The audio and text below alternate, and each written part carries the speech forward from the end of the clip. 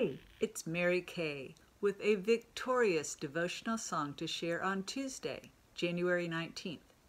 This one comes from Psalm 28, another gold mine of insights into David's practices, which enabled him to break free of the cycle of sin and failure we see in the book of Judges, and be chosen by God as the ruler in his everlasting kingdom.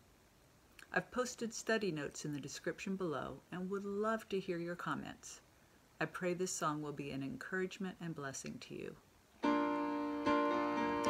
Lord is my strength, my rock, my shield. My heart trusts in Him.